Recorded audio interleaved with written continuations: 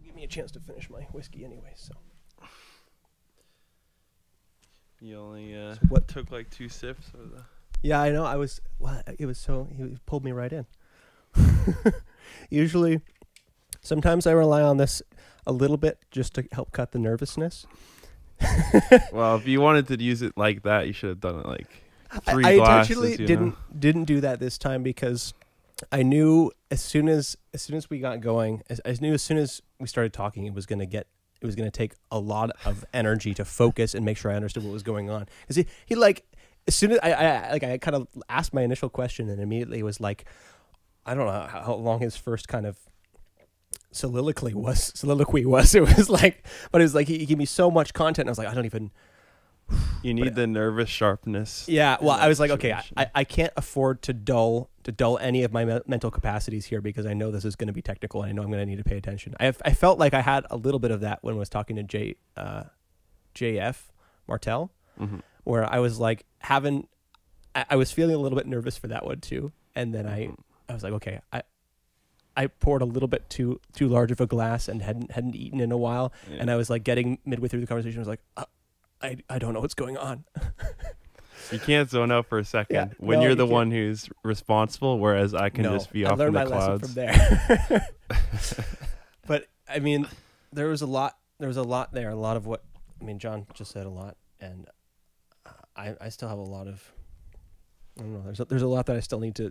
I'm like same thing I said with JF. I'm like looking forward to going back and listening to that again because then I can try to process and follow what was going on a little bit more. I'm not sure if that's just it's just sometimes harder to maybe there's just the pressure of like recording, so it's like you're trying to think about what you're going to say next a little bit. But I mean, I'm not. Well, it's like the one context in which you have the ability and luxury of going back on it, though. Yeah. Like in a regular conversation, you're like, whoa, I'm never going to know what I forgot. Or what. Yeah. But at least, in a regular conversation, and maybe we'll get to talk to John again, but in a regular conversation with a regular person, part of your life, you can always just talk to them again and ask them about it again later. But in this case, you have a little bit of that, so you can just go, or you have that through being able to listen to it again. Yeah.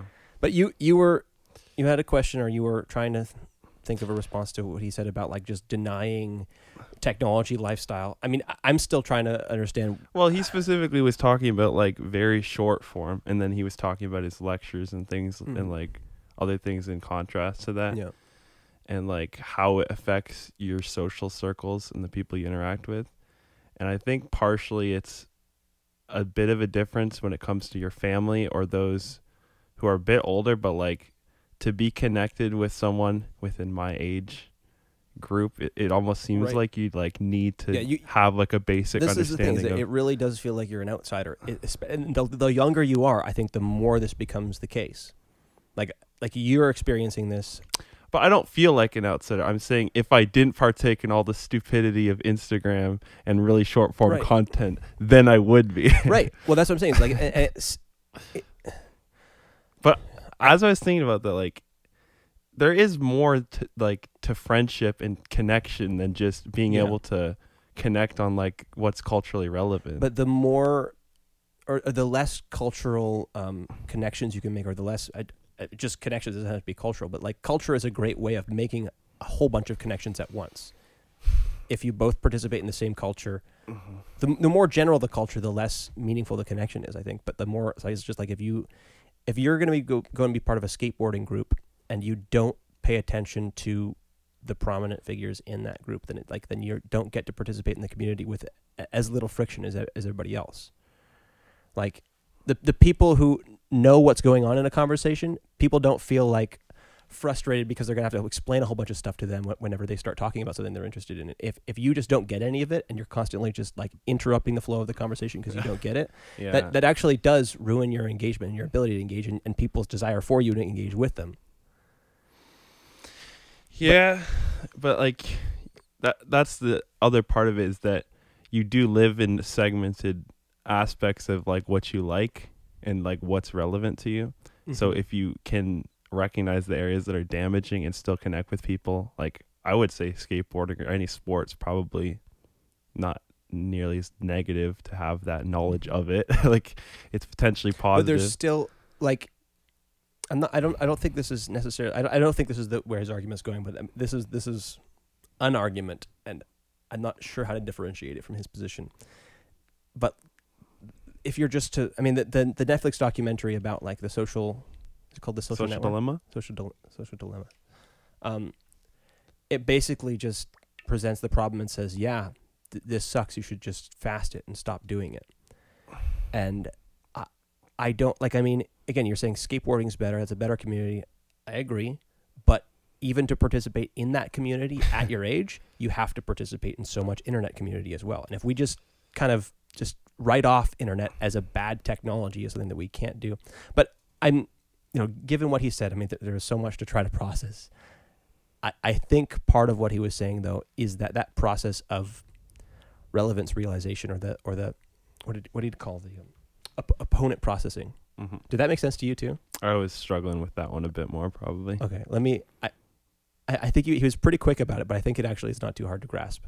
It's just the difference between, I mean, he gave the example of a zero-sum game or a non-zero-sum game.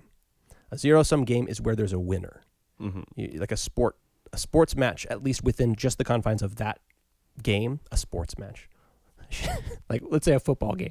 No, you can stick with your sports match, because as soon as you go football, you're not going to... Okay, I should probably keep it more general. So when you're playing sports ball, and you're just... like, it's not iterative. You're just thinking about that game. There's a clear winner, and one side wins and the other side loses. Mm-hmm. Right? But as soon as you kind of get a larger perspective, so that would be a zero-sum game. Only one side wins. One side actually loses and is worse off afterwards, within the confines of the game. But if you actually, if you think about it as a sport, the rules are developed in such a way so that way both teams aren't really at a loss after, or it's not one team has won and one team has lost, but there's not a net loss.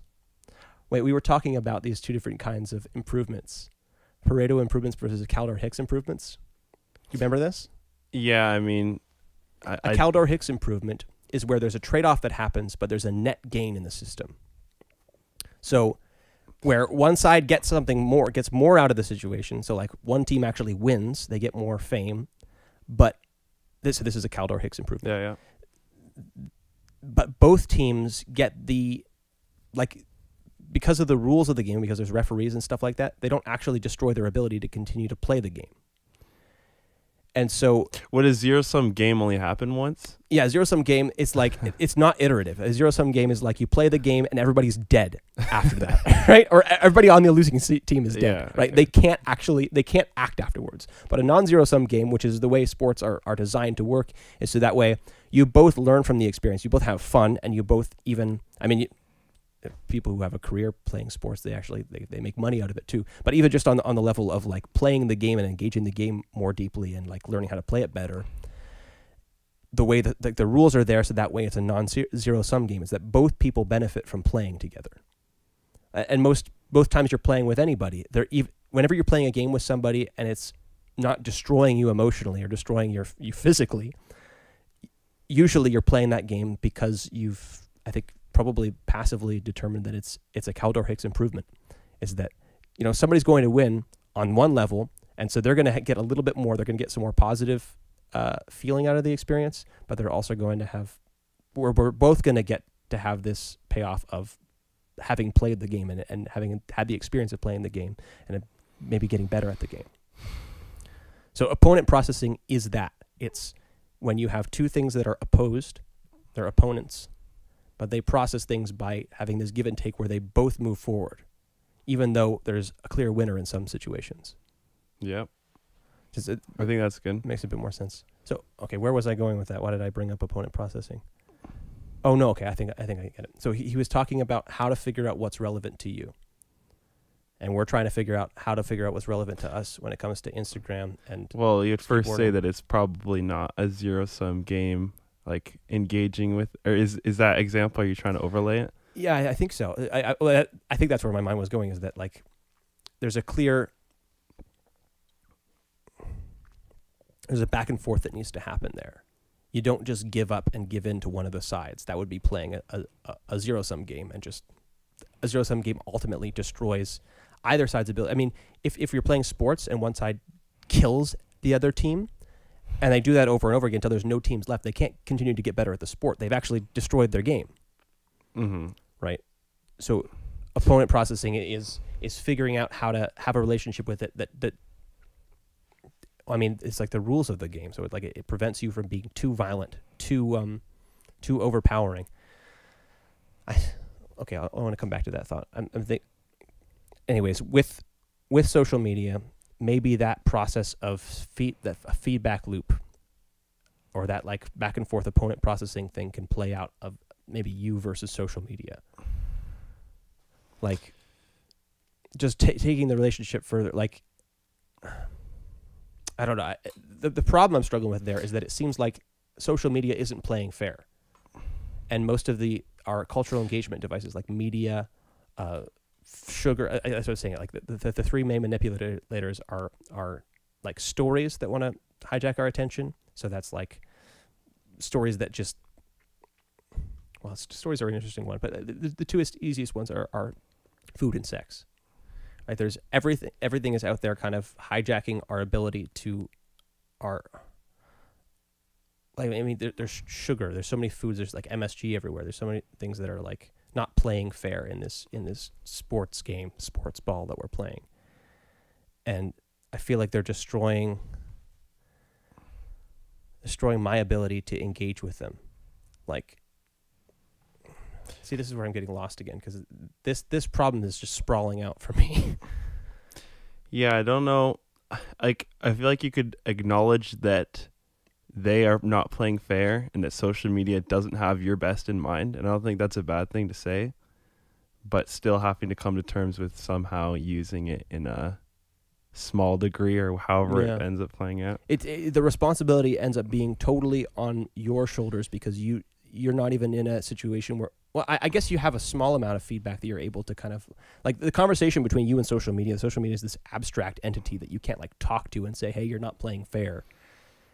Although you sort of do that to the extent that you limit it. And I mean, this is what he was talking about. You can make social change just by making personal change, which becomes a kind of extended community change and things like that. I think there's like a general dissatisfaction at the moment, and people are like trying to figure out like, what do I do to make the situation better for me? And if you have people who are like, hey, my situation is better due to this, then that definitely would point them in the right direction. Right, say that again. So like, you're like, oh, I'm depressed and I feel like I can't have my attention span long enough to think about anything. And then it might be as a result of things that you're doing, like too much social media or whatever. And then someone who's not. It seems like he described this feedback loop of with alcohol, where like the more you have of it, the more your options diminish, and the only thing that makes sense is to just drink more alcohol. Yeah, but he doesn't doesn't like say that's the game that MSG foods. No, but he doesn't say you. I don't know if he's going to say like you got to be sober. Like, it doesn't mean that you just reject the alcohol entirely. It means you drink it in a. But we do that with some drugs. With alcohol, the slope is it's a slippery one, but the tip of the slope isn't quite as bad. We can grapple with it. Most people don't have to swear off of alcohol, though. Some people do. Some people just personally can't handle it. But when it comes to like meth, we just say that is way too steep of a slope. That, like, as far as I understand, with meth, you have one experience of it, and it's the most dopamine you've ever experienced. It's like basically even possible, I think, for your body to experience. And then after that, you will never get that high again. But after you've experienced that, there's literally nothing else makes sense other than to just keep getting high, because that's the only way to be happy. So we just basically classify everything in our lives against meth, and you're like, if it's below that, then we can do it. Well, yeah, is meth the bench line or the benchmark? We just have like one person out of every 10 do it and like tell us how everything maps up against it. But it feels like social media. It feels like video games. It feels like even the way sex is marketed and erotic, like marketing. Erotic marketing, or like movies. Like, so many of these things are just trying to pull you into that same kind of hole, the same way that meth or too much alcohol can. And I don't. It seems like the line for social media is a fuzzier one. Like alcohol, a lot of people can handle. Meth, basically nobody can, or almost nobody can. Maybe there's some people that somehow, I don't know. Jared was telling me about, there's some guy that's addicted to heroin that is like fully functional, and I think he's I like a might have seen the professor same studying thing. this. Oh, maybe, yeah. So I mean that's strange. Yeah. And I would imagine that that's a pretty limited number of people that can live life that way. But it seems like it might be the case that a lot of, even if it's just 50% of people, can't have a healthy engagement with social media or with a lot of the media that we commonly interact with, and how. I think it's maybe also like, check the camera. Just go. Partially the same thing with alcohol that you do as a test with social media as to why you're engaging with it. Like he mentioned, from a place of depression, drinking causes the spiral, versus using social media from a place of needing something from it. Like then it can end up taking you in a place you don't want to be, versus there's certainly people who can have a casual relationship with social media, but it's usually not many people. So I mean, almost everybody I know who's become frustrated about this problem and has been trying to solve it, usually they usually revert to or resort to a fast of some kind, and then after that, and then they, like, I mean, I don't even want to bring up his name because I don't really I don't like listening to him anymore. But Dave Rubin. Okay, go on. He's probably a great guy. No, I mean, I just personally don't find him that interesting anymore. You don't have to hate. He's genuinely trying to pursue yeah. truth. You know, he's probably a good person. I don't hate him, but I just don't find him that interesting anymore. But he had the point in his his content career that I found most interesting was when he started to grapple with this problem, and he started talking about social media. And I think, as far as I know, he just yearly goes on a off the grid kind of fast. And I mean, maybe that's sort of a ritual of like, just like, maybe I don't use social media on this day of the week. Maybe we constantly need to do that in order to reorient ourselves a little bit. I'm not sure. Rather Jewish, Pardon? Not in a bad way. Pardon? So that's rather Jewish, but not in a bad way. I think. Like, not in a bad way. I guess that makes me sound like okay. What, you getting all anti-Semitic here? That sounds Jewish. Not. I mean, I know you were assuming I meant in a bad way, but not in a bad way. I like Jews. I love Jews.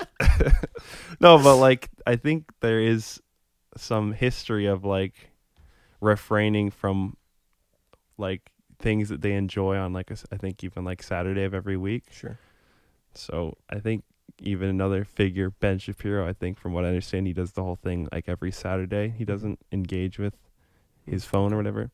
So I mean, that's just doable. tithing, right? Or yeah, sure. It's tithing, and it's ritualistic, so it's doable. So it's not like you have to think about it; you just do it. It's just part of your week. I mean, maybe that is a very practical thing that we can. I mean, even you suggested, like, or you mentioned that you had heard somebody like doesn't use their phone before bed, doesn't use it first thing in the morning. That stuck with me, and I've been trying to do that. I've been pretty consistent about it for the past year, and I feel like that's helped. I mean, I just still, I guess it's just that this week I'm feeling emotionally exhausted, and so this week I just feel a little bit more defeated by this monster of social media and these monsters of attention seekers. Yeah. I don't mean people specifically, but I just mean the abstract forces of attention seeking that are trying to sort of hijack all of my relevant circuits. Yeah, I think talking about how social media can do that to you, or like basically putting it in its place, and then when you're in a place of weakness, you can end up starting that negative spiral of like you kind of lose those walls that you put up to protect yourself, basically. Mm-hmm. And I kind of see that like even in myself and my lack of discipline. Like as soon as I lose a little bit, it's so much easier to lose that much more. Mm-hmm. And like now I'll be at the point. Stop that spiral like once it's starting to occur. I mean, there's two ways. I'd imagine it's like the full-fledged cold turkey. Yeah. If you want to. Yeah, you have to literally just use your willpower. Yeah, or you just like say I'm gonna stop and you don't, or like you do like there's two ways: either do it or don't. Or like, oh, I'm just gonna wean myself off, but like that usually doesn't work though. Or like saying I'm just gonna use a little bit less. Mm-hmm. But like, well, okay. Given the context of the conversation we just had with John, I think There's another. So it's just I if don't you mean- think of yourself as an individual, then you can use your individual willpower. But if you think of yourself as a participant in an abstract being that is your community, then you can offload. I mean, your will. Like I watched a video last year or earlier this year about a guy trying to figure out. I mean, he was deeply struggling with an addiction to Super Smash Bros. And I was like, I relate, man. And he was like trying to get school done, and it was like he was wasting all of his willpower not playing Super Smash Bros. And he couldn't spend it on. And he started reading some studies and realized that's how your brain works. You literally have a limited commodity that is your willpower, and you can spend it different ways. And once it's overspent, you just stop being able to you just lose most of your control over it. Like you just kind of your brain's taken over like by not cooperating. Yeah, you become taken over by that like animalistic urge part of yourself, where it's just you could just be easily hijacked by anything. It's like if you want to do it, then you do it because your willpower is just run out. You spent it. And so he realized that he was able to overcome that by taking the game Super Smash Bros. And putting it in. He got this thing from Amazon. It's like a glass box with a lid that you can set a timer on that locks the box, and you're actually not. There's no way to open it until unless you want to break it. I know. I was thinking that was in the social in the social dilemma again. That thing was in. Did you watch the Social Dilemma? No. Okay, but one of the characters in the drama part of that, they actually get one of those. But anyway, he realized that because he wasn't planning on breaking the box, maybe he got a plastic one. That's probably harder to break than a glass one. But he got this box that literally it just made it's not possible to play Super Smash Bros. Or at least that was the way he thought of it. He was processing the situation. It's not possible to do that. So he set it off limits for himself, and then it was just no sweat. It's just now I can just work. I don't have to try not to play this. I don't have to try not to do this. So there are ways of offloading your. Well, it's like the amount of effort you have to exert to do the thing, and if you make it just hard enough that you can't force yourself to do it, like just knowing how much it's going to take out of you to get to the thing you want. Maybe it's not that much, but just having some barrier is definitely, and like I see that within phone usage is like turning on airplane mode, but I mean you can always just turn it off. But I know, and that's the problem. Is like I was like, okay, I'm gonna keep airplane mode on for like the morning, and then it's like it's so easy to just kind of justify like, well, what if somebody needs to text me? It's or like, easier though to not do that if you've already set, especially if you ritualized it a little bit. Right? Yeah, but then it's tricky. I think you can offload it to a little bit of the pressure to your community too, like by making a community commitment, like by saying, "This is what I'm doing." You talk to your family, then people keep you accountable, and that's the sort of distributed cognition version of willpower, I think. Yeah, I think that's definitely been lost and stigmatized, or it's like difficult to do that, I think, well at the moment, because anytime I associate community and accountability with anything, it just sounds like poison. It just sounds very, well, it's just like usually kind of, I don't know, icky and uncomfortable. But I mean, maybe that's just inherently what it is. But well, I think probably just the word accountability is what sounds icky and uncomfortable, because like the kind of accountability I'm talking about is weird. Every time you're part of a community, every time you participate in a conversation, it's happening, because I have expectations for what I think is okay to say in this conversation, and you do too. And I'm not going to say something that steps too far outside of that. We're keeping each other accountable for our sort of sanity, or like our manners. I mean, that's what manners are too. Manners manners are fundamentally social, and it's social accountability. Right. So I think it's, maybe we have to rescue the word accountability, but obviously it's icky to you and to me to some extent for a reason. Why did it get icky for us? I don't know. I think it feels very obligatory and unnatural. It's like, oh, well, I guess this is the point, or like depending on the context, it's just like, oh, well, I guess I need to ask them about how they're doing versus like an organic. But like, I think partially it is sort of organic. Yeah, but like there is always like, oh, even if you're going to apply it to like our book club, it's like, oh, did you do the readings? Like it's a sudden jolt in the conversation. It makes the other person uncomfortable. Yeah. But yeah, it is. It's uncomfortable to have that.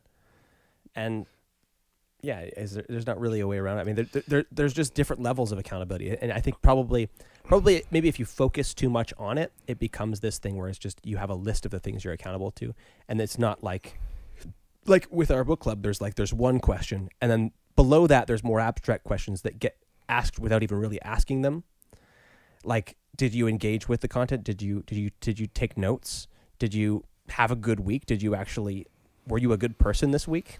Those things we're still keeping each other accountable on those levels too. We just don't have to as directly ask about them. And I think in like growing up or like hearing different pastors talk about how to like being accountable, it's like, or even like the way Dad talked about it was just like, okay, here's your list of questions and you're going to ask like 13 uncomfortable questions. And I don't know why, but like I definitely relate to you on like thinking about that sort of accountability. Just feels like almost creepy, or it's very unnatural, obviously. But like, so you need to have some level of unnatural accountability. But if you do too much of it, then it kind of ruins your relationship with accountability, I think. Well, like you said, a lot of it can potentially happen without even necessarily talking with the person. Yeah. If you're like, how was your week? You don't even have to say that always. More subtle ways. But some things you can't know that way, I guess. Mm-hmm. And those are like the unfortunate black or white questions, I guess. Yeah. Yeah. But, and so as far as actually solving this problem of trying to figure out how to engage with social media and to engage with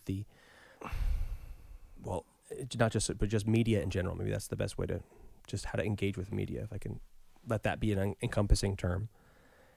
Trying to figure out how to do that, we maybe can make progress on a community level too. Like personally, and that's partially what we've been doing by trying to have conversations about this a little bit. Like, it's come up a couple of times, and to the extent that we've talked about it together, that's helped me to I even sometimes like kind of am paying attention to how is Evan using his phone. And that encourages me to change my experience or change my expectations for what I should be doing, because I feel like when I see you acting a certain way, it's like, oh, that's like you're on my level, or like you're my peer, and so we should act more or less. If you're gonna make it an effort there, then I should too, because we're in this together. Yeah. I think it's tricky, I guess, because it's also a pass to kind of let yourself slide when it's like, oh, that's offloading it. Like you want to be in partnership with like looking at my peers as both an example. They're also going to be something I can use to justify what I do too. Yeah, and like you specifically point out the things, or like try to notice the things that they do. Right. That I want to justify myself.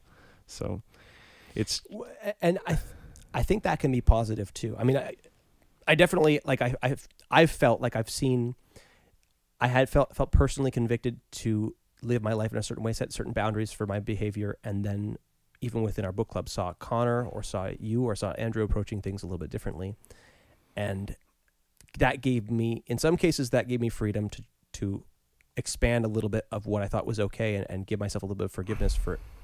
But sometimes it was like you were approaching something and it was just actually worse than the expectations that I was giving on myself, and then I just kind of backpedaled a little bit. But I think that's just, it's sort of unfortunate, but it's an inevitable feature of participating in a community, is that part of your abstract sense of morality, or like what's okay behavior, gets, like your community, your distributed cognition level of thinking about it happens too. Like you have both your individual and your community, and they're like, ideally you don't want to have one totally dwarf the other one. You want to make sure that they're in a mutual relationship. Yeah, I think that's a nice way of putting a sales pitch towards getting some friends around. Have a book club. Get on. People you can look up to, or people that you can try to emulate. I was interested that at the end he did start talking about that. Like, I don't know what a non-theistic or what a naturalist community looks like. I feel like it has to still be. I mean, we kind of both agreed there that it still ends up being a religion, but it's just, I don't know. I'll have to keep thinking about that, because it's difficult to think about trying to just create a religion from the ground up, even if like if you try to do that. I guess we sort of always do that, even if we're name wise identified with a movement. We still kind of get our own take on it based on our community. But I think the only way to have to take advantage of all the resources that you have available to you is to engage with the ancient traditions too. Like if you want to go start a spiritual community or just a community, it's not going to last very long. It's not going to be very meaningful unless it's tapping into, I mean, maybe you'll just kind of by random chance stumble upon the most important principles for being a community. But the fact that there are long-lasting traditions of like religious traditions that are full of, well, I mean, the fact that they've lasted, that should be a clue as to the fact that there's some wisdom in there. But anyway, I'm still thinking about that. You're right. I could see we're done. So I think that's good. Good spot to close. Yeah. Thanks for. I mean, it wasn't actually a good spot to close because. Maybe it is. It's ramping off into another set of thoughts, but I'm not ready to process them yet. It means that you don't just close. Yeah.